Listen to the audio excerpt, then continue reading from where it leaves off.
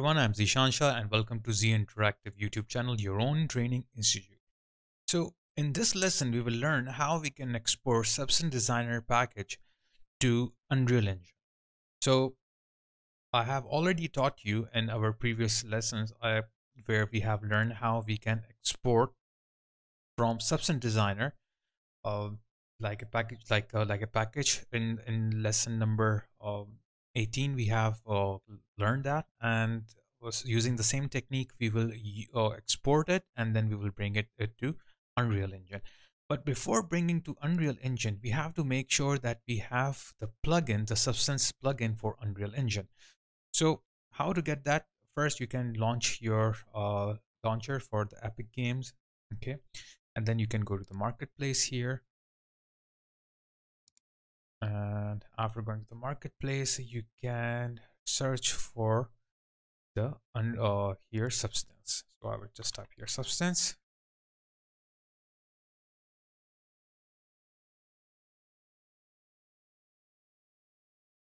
And once you have it, I have the Substance here. Okay, so you have to install it to the engine. I have already installed, but if you have not installed it, just have to click it here, and then it will just show you an option like to install it. You just click it, but I have already installed here. So what I'm going to do, I will launch my Unreal Engine here, and here I got my Unreal Engine. And then what I will do is that I will just go to the games here and next. Okay, blank file, next. Okay, and then the name you can write here Substance Locker, whatever name you want to give it. It's totally up to you. So I will just give it Substance_Locker. Then create project. I will click it here, and here I got my project open. So what I will do here is that I will go to the file, new level, and choose an empty level here. Now usually I create empty folders here, but for this let's make an empty folder. So I will make an empty folder here and call this locker or something like that, and then I will go inside this folder, and here I will drop everything. Usually I make a separate folder for everything, like separate for the mesh textures and all those things, but for now I will keep it as it is. So let's bring my folder here. So what I want is that not the mesh. This is the mesh that we exported in our last lesson, which was lesson number 19. But what we want is that we want the XBSR file and only a plane. This is a simple plane which I created in Maya, like a normal simple plane. So I will use this plane and I will use this SPSR file. So I will take the plane, drag and drop here first. Okay, and then I will do some changes here, like a minor change. I will create from here, create new material. I will choose do not create materials because I don't want to create any materials, and I will press import, and everything is imported here. Here is my plane, and now I will go back here. I will take the locker SPSR file and I will drag and drop here. Okay, so now what I want here is inside this locker graph instance, I'll keep it as it is. Okay, now here I have Substance Basics template. I will change this to Substance Displacement template. Okay, and then if you want, you can change it to something else, whatever you want. But I will keep it as it is here. Okay, and then I will change it to Substance Displacement template, not as it is, I mean. And then I will or you can generate it, so you can make your own. But I will keep it as it is here, like as not as it is, like Substance Displacement template. So I will change it to that, and then I will import it, and everything will be imported here. Let's it will ask again. I don't know, it usually asks again, and then I will use the same import, and now everything is imported here. Now what I will do is that first of all I need my plane to be there, so I will take my plane, put it there here. Okay, and then I will zoom it in, and now you can see that it's in the air, so I have to bring it down, but this should be on the ground.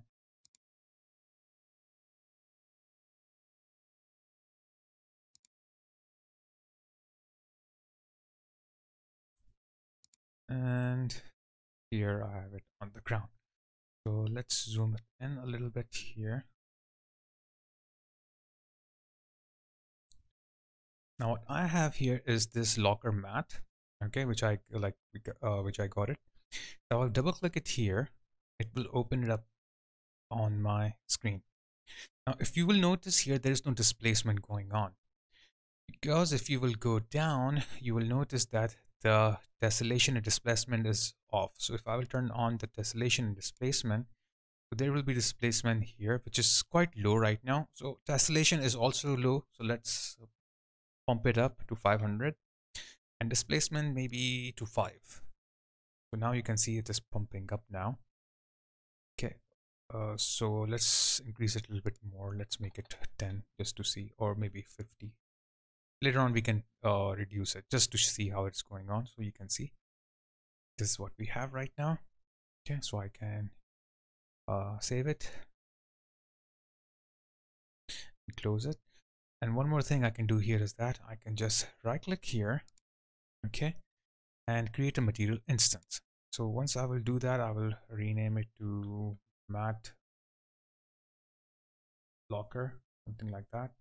And if I double click it here, you can see I have the instance here, and I can do the editing here, whatever I want, okay, if I want in the future. Like otherwise I will keep it as it is.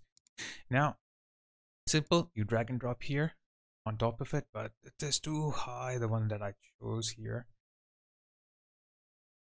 Okay, so back there, double click it here. Okay, go down here, and then we can reduce this to 5 or something. Okay, now let's see. Going fine. Oops, a little bit, that's fine. Okay, so I'll keep this 5 here. Now it's up to you if you want the skylight or any other lights to be there, so you can apply it, any sort of visual effects, so you can go in the light. I can add a rectangle light here. Well, let's do one thing. Let's like, to save time, I will go create new level and default. Okay, and don't save the current level, and I will have this. So I will my plane, put it somewhere here, make it a little bit bigger. Okay, and then I will drag this on top. So here we go. So still we need some sort of a displacement. It's not there, so double click it here, and displacement, the tessellation, I will change it to 500 because it got resetted as we are in the new level now. And here I will change it to 5. Okay, so you can see it is increasing. 5 is a little lesser, so like, let's increase it till I get the result I'm looking for, something like this, maybe 10. Okay, and I'll close this. Yes, looks good. Okay, so this is how you can get this inside your Unreal Engine. So that's pretty straightforward, pretty simple.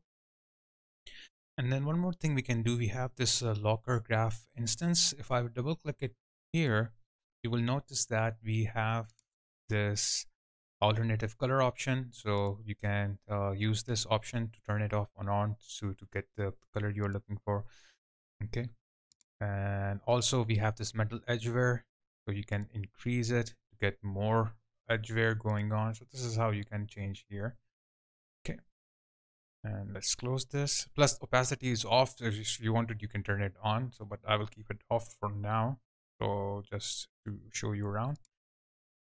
And one more thing here is that if you have this normal map, so you have to double click here in the normal map, and you have to search for the green channel, because we have to flip the green channel. As we are in Unreal Engine, we will be using the DirectX, so here it have to be flipped, so I will just flip it here. Okay, now it's normal, and save and close it. So this is what you need to do inside, like here, so that it will follow the Unreal Engine's DirectX like protocol. So I will close it here, so it will be it will give you much more better result here. That's how you can bring things here inside your your Unreal Engine, and pretty simple here.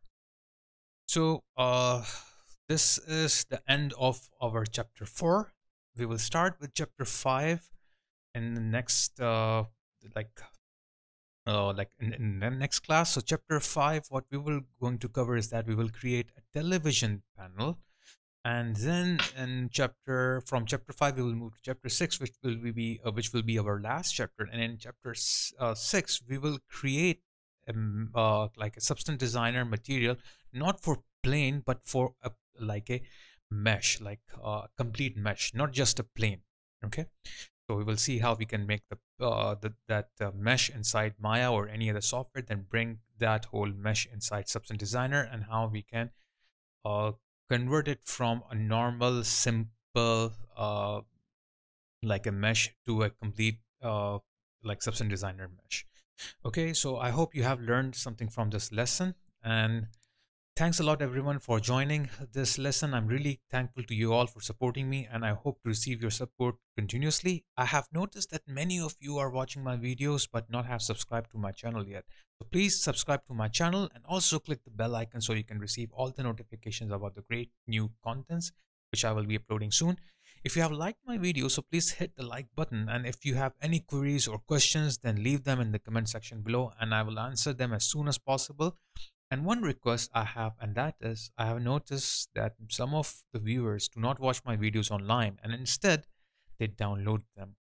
So please, if anyone is doing that, and if you find someone doing that, then please stop them, because this will never help me to get my hard work paid off and it will demotivate me. So I don't want to stop making tutorials for you all. Therefore, help me get new subscribers, and I promise I will keep on making tutorials and complete courses for you all. So I will take off now, and take care guys till we meet in the next lesson. Stay safe, stay healthy, and keep learning on Z Interactive, your own training institute. There is one important announcement I would like to make. I have started 3 great membership plans on my channel. I have introduced ZI Friends membership plan, which will give you exciting perks like loyalty badges and priority on comments.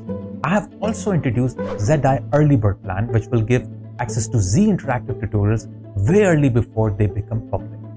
So you will get all these lessons at once and you can binge watch them.